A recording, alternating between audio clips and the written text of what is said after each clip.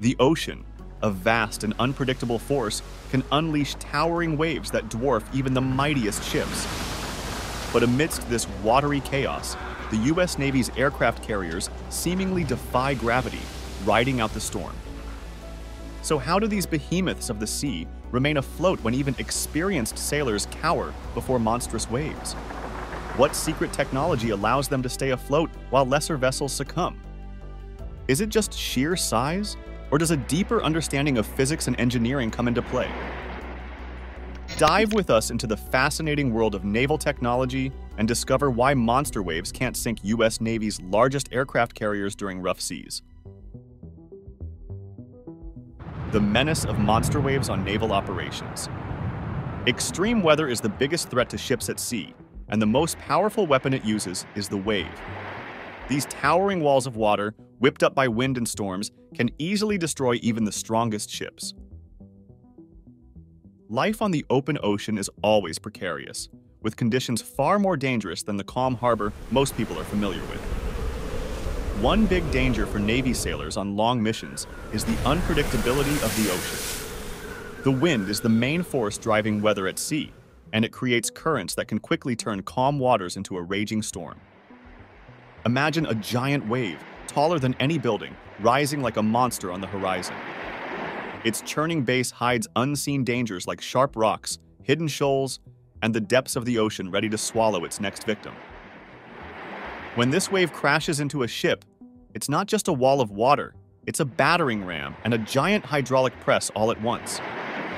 The force of the wave can crack even the strongest ship's hull, sending wood flying and water gushing in.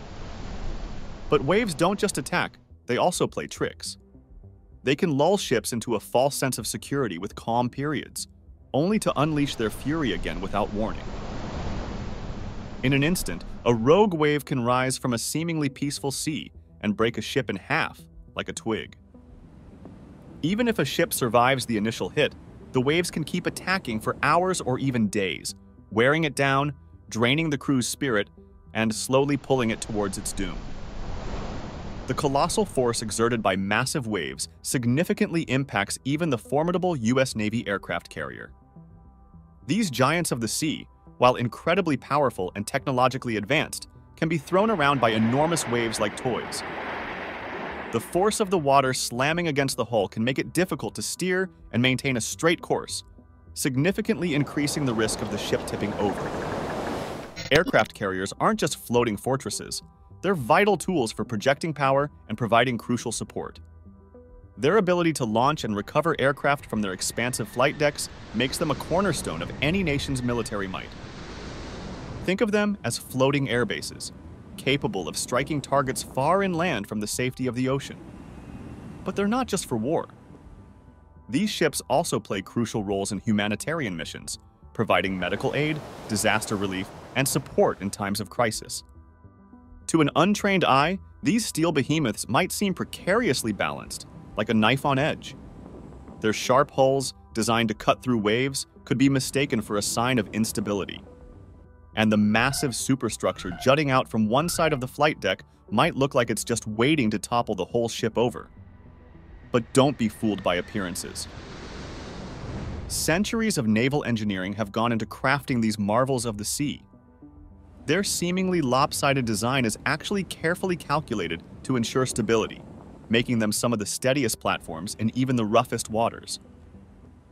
Keeping a giant aircraft carrier stable isn't just a matter of engineering prowess, it's a matter of life and death.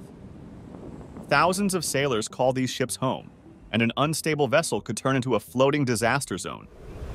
Imagine heavy machinery, planes, and even entire sections of the ship lurching and crashing around as a monstrous wave slams into the hull. The potential for injuries and catastrophic damage is immense. Thankfully, the Navy takes stability very seriously. They've developed strict protocols, cutting-edge engineering, and innovative designs to ensure these floating cities stay upright even in the roughest seas. So, let's dive into some of the reasons why monster waves can't sink the Navy's biggest aircraft carriers. Maintaining balance in the depths. Imagine dropping a pebble in a bowl of water. It sinks, right? But what if you had a big hollow sponge instead? That would float. That's the basic principle behind any object, including ships, staying afloat. The secret sauce is called buoyancy. This invisible force, discovered by the ancient Greek genius Archimedes, acts like an underwater cheerleader, pushing any object in water upwards. Gravity, of course, is the party pooper, pulling everything downwards. But when the buoyancy force wins the tug of war, the object floats. That's exactly how aircraft carriers, and most ships for that matter, manage to stay above water. Even though they have those pointy prows that make them look like they could tip over any minute, there's more to the story. The flatness of the flight deck, which earned aircraft carriers the nickname flat tops, only adds to the illusion of instability. But don't be fooled by their sharp appearances. Underneath the water, the story changes. The hull, instead of being a knife-like blade, actually spreads out and becomes quite wide. Think of it like a hidden underwater counterweight. This wider base ensures the buoyancy force pushes evenly from below. No more one-sided pushes that could tip the ship over. In fact, a Nimitz-class aircraft carrier, one of the biggest boys in the Navy, is a whopping 134 feet wide at its widest point under the water. That's almost as wide as a football field. Another thing you should be aware of is something called the center of gravity, which is like the ship's balancing point. The lower the center of gravity, the harder it is to tip over. That's why the US Navy keeps all the heavy stuff, like machinery, equipment, and even fuel, on the lower levels of their ships. Doing this makes the whole ship more stable. But it's not just about randomly tossing things in the bottom. Navy engineers are like master builders with giant Lego sets. They carefully calculate the placement of everything on the ship, from the anchors to the airplanes, to ensure the center of gravity stays nice and low. They even consider how adding new equipment or changing layouts might affect the ship's balance. Think of it like a giant seesaw. If one side is loaded down with heavy weights, it stays grounded. But if you put too much weight on the other side, it tips up. The Navy engineers are constantly adjusting the weights on their ship's seesaw to make sure it stays level and glides smoothly through the waves. The efficiency of the bulbous bow. For centuries, shipbuilders thought the best way to make boats faster and more fuel efficient was to give them a sharp, knife-like bow. This design, they believed, cut through the water like a hot knife through butter, reducing drag. But in the early 1900s, things got interesting. Designers started experimenting with a strange, bulbous protrusion on the bow. It looked like it would just slow ships down, right? But here's the twist. The bulbous bow actually helped. It created a special wave that canceled out the wave the ship itself made, smoothing the water flow and reducing drag. This revolutionary design wasn't just an idea, it became reality. Starting in the 1920s, ships with bulbous bows began to sail the seas, including the infamous Japanese battleship Yamato. Despite its massive size, Yamato's bulbous bow helped it reach an impressive top speed of 28 knots. And the US Navy? They're big fans of bulbous bows too. Since the USS Ronald Reagan, every aircraft carrier they've built has sported this fuel-saving feature. You'll see it on the newest Ford-class carriers like the USS Gerald R. Ford, and it will be a part of future ships like the John F. Kennedy, Enterprise, and Doris Miller. Even amphibious assault ships like the Wasp and America classes, and destroyers like the Arleigh Burke and Zumwalt classes, all benefit from the efficiency of the bulbous bow. Watertight fortresses. U.S. aircraft carriers are like fortresses on water, designed to withstand even the fiercest attacks and storms. They achieve this incredible resilience through a clever trick, dividing the ship into hundreds of watertight compartments, each like a separate sealed room. Think of these compartments like individual rooms in a house, but for a ship, each one is sealed off from the next, creating a maze of separate spaces within the giant hull. This design has a crucial purpose: to prevent the entire ship from sinking if one compartment gets damaged. Let's say a storm rips through or an enemy attack strikes. One compartment might get flooded, but the watertight doors slam shut, stopping the water from spreading to the rest of the ship. This is like closing the door on a leaky room in your house, keeping the rest of the place dry. And here's the beauty of this design. It's incredibly difficult to sink an aircraft carrier with watertight compartments. Even if a significant portion of the ship gets damaged, the remaining compartments keep it afloat. Of course, no ship is invincible, and catastrophic damage could ultimately sink even a mighty carrier. But the watertight compartment system makes it incredibly resilient. Fin stabilizers and gyroscopic innovations. Beneath the mighty steel hulls of the U.S. Navy's warships lies a secret weapon. Not guns, not missiles, but a pair of invisible wings. These are fin stabilizers, the Navy's answer to the ocean's relentless fury. Just like fighter jets rely on ailerons to navigate the turbulent skies, these adjustable fins fight the constant rolling and pitching of rough seas. Without fin stabilizers, the deck would tilt and sway in the face of a massive wave, throwing off aim and making a mission impossible. But with these underwater wings, the ship becomes a steady gun platform. The fins, tucked away just beneath the waterline, sense the slightest roll and pitch, then adjust with lightning speed, pushing back against the waves and keeping the deck level. This stability is not just a matter of comfort for the crew. It's about lethality. Modern Navy ships carry an arsenal of weapons, from pinpoint-accurate missiles to long-range cannons. But aiming these weapons effectively in rough seas is like trying to hit a bullseye blindfolded on a roller coaster. Fin stabilizers change the game. They allow the Navy to launch missiles and fire cannons with deadly precision, even in the stormiest conditions. But the benefits go beyond just fighting wars. Fin stabilizers also play a crucial role in search and rescue operations.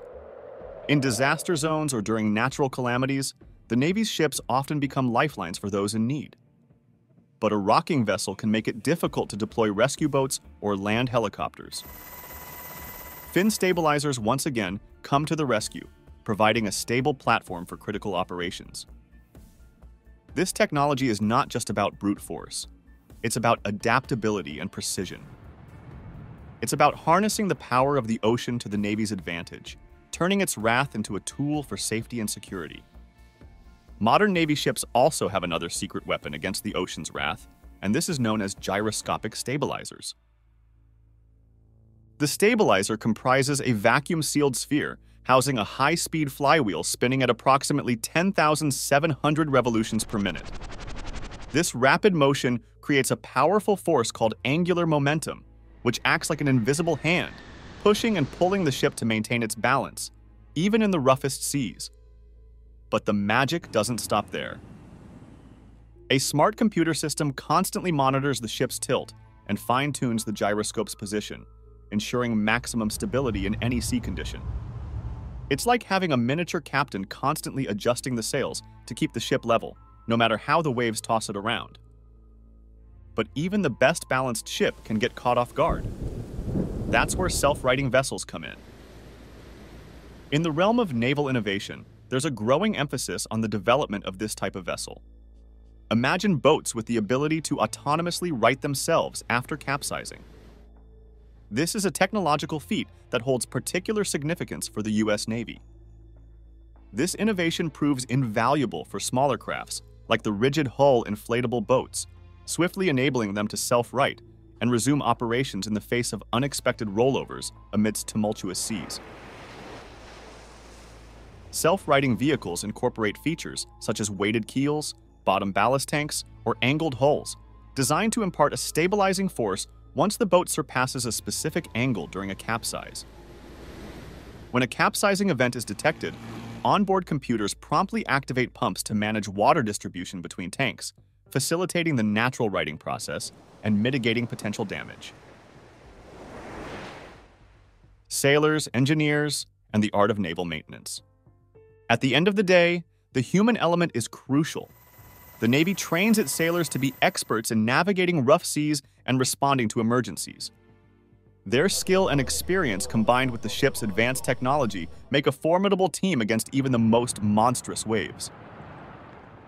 But the Navy's might isn't just about weathering storms. To ensure constant readiness, a dedicated team of engineers and technicians works tirelessly behind the scenes. Like the unsung heroes of a play, they meticulously clean, paint, repair, and upgrade every inch of the ship.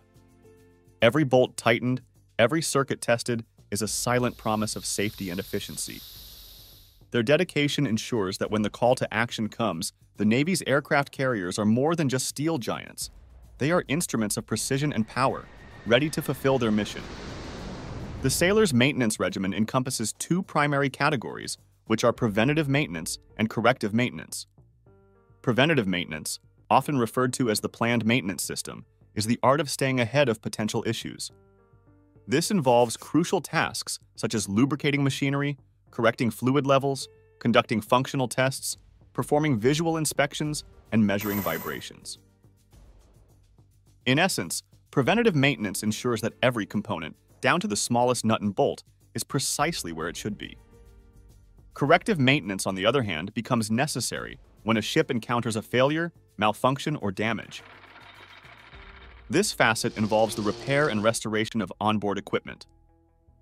Operating ships is undoubtedly expensive, and these costs can soar in the event of equipment breakdowns at sea, prompting emergency repairs. Hence, the implementation of preventative maintenance not only helps control operating costs, but also diminishes the likelihood of equipment failures that could lead to potentially catastrophic events, such as capsizing.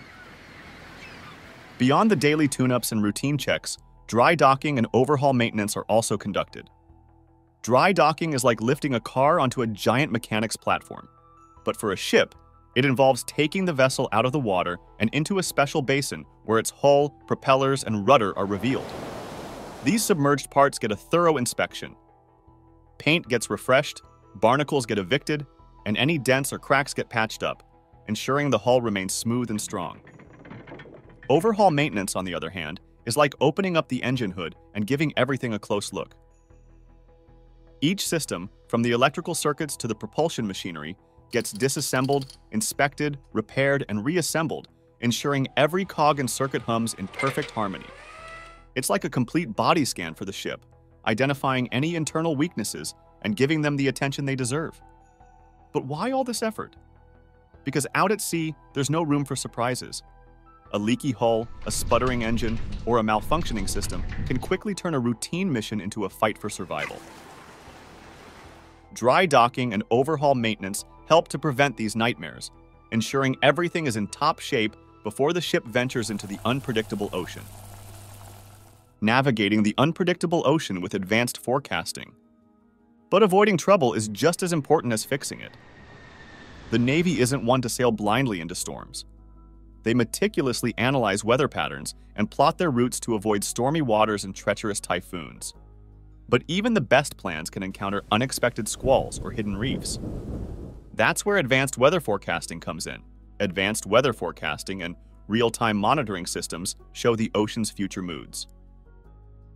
With sophisticated technology and skilled meteorologists, the Navy can anticipate and navigate around rough patches, keeping their ships and crew safe even when the sea throws tantrums.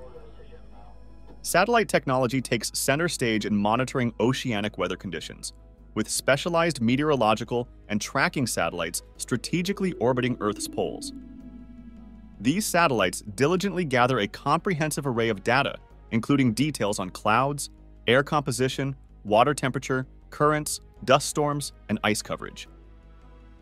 This wealth of information empowers the U.S. Navy crew to conduct expansive weather pattern analyses across vast areas, spot potential storms, and map out safe passage.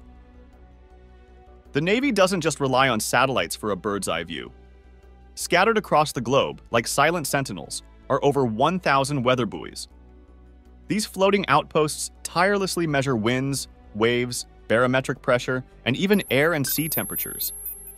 This data isn't just numbers, it's the pulse of the ocean, revealing the formation and dissipation of hurricanes, the strength of wind circulation, and even the location of their eye. With this knowledge, the Navy can plot their course through the stormiest seas with confidence. But data alone isn't enough. The Navy wields the power of advanced environmental models, like the Joint Typhoon Warning Center models and WaveWatch 3. These sophisticated tools take the raw data from satellites, buoys, and weather stations and weave them into a tapestry of the future. They predict the ocean's next move, simulating the dance of winds and waves, forecasting potential storms, and charting safe passage through the ever-changing seas. The ocean might roar, waves might tower, and storms might rage, but the U.S. Navy's giants of steel stand unbowed. We've explored the secrets of their resilience, from the silent dance of gyroscopes to the tireless watch of weather buoys. We've seen the meticulous hand of maintenance, keeping every bolt in place, and the cunning mind of navigation charting a course through the ocean's fury. But the true strength of the Navy lies not just in its technology, but in its people. The sailors who weather the storms, the engineers who mend the wounds, and the captains who read the ocean's whispers. These are the heart and soul of a Navy that refuses to be defeated.